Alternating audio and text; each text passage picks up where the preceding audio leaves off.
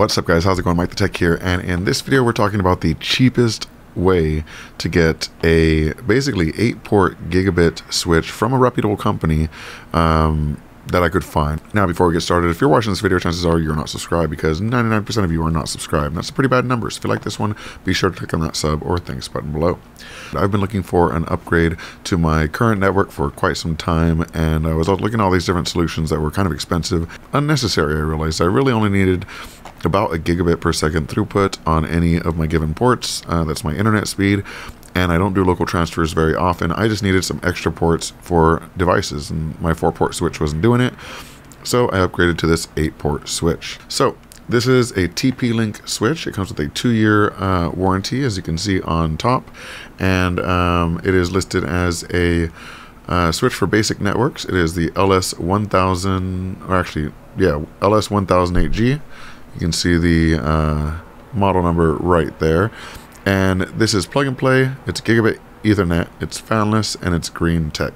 So it's using less power when ports don't need it, which is always nice. It's also full duplex, or half duplex, but full duplex, which means you're getting 1000 up, 1000 down, which is very, very nice. This is the form factor here, so let's see what it looks like.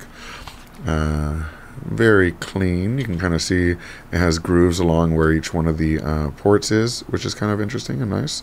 I don't know if they line up, do they? Yeah, they all line up, which is kind of cool.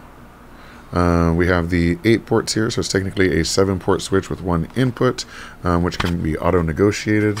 Here's the bottom, so you do have some mounting potential there. You can mount it on a wall or under a desk or whatever you happen to want to do. There is a dot on the top. I'm not sure what that's for. Maybe just some airflow or something, but you know, that is there. Maybe it's like a reset or something. But either way, this side is the power port, which you can see there. Doesn't say the voltage or wattage, but I will check in the box shortly, because it does come with the power adapter. So this outputs 5 volts at 0.6 amps.